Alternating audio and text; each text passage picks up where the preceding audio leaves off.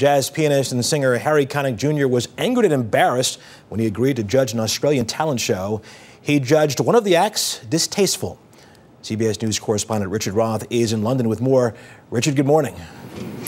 Hi, Russ. The fallout from the Australian TV show this morning ranges from complaints there's too much political correctness to criticism it made Australia look like the land that time forgot.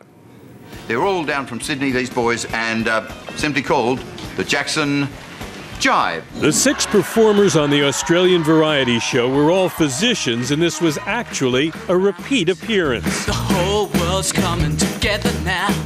20 years ago, as medical students in blackface, they mocked the Jackson 5, and apparently no one noticed. This time, celebrity judge Harry Connick Jr. rated the group's talent 0, and its taste appalling.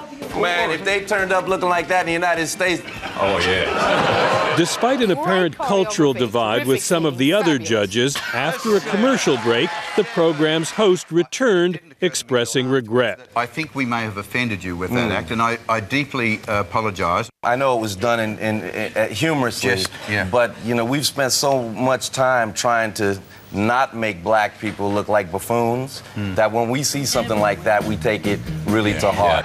Connick said if he'd known about the skit in advance, he wouldn't have been on the show.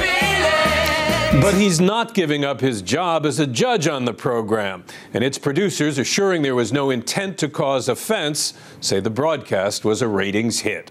Russ? Richard Roth in London. Thank you very much.